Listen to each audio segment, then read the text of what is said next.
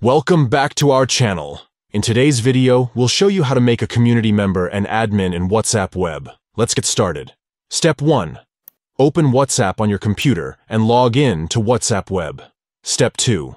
Navigate to your community by selecting the desired chat or group. Step 3. Click on the three dots located at the top right corner of the screen. Step 4. From the Options menu, select Announcements Info. Step 5. Now, go to the Community tab by scrolling down. Step 6.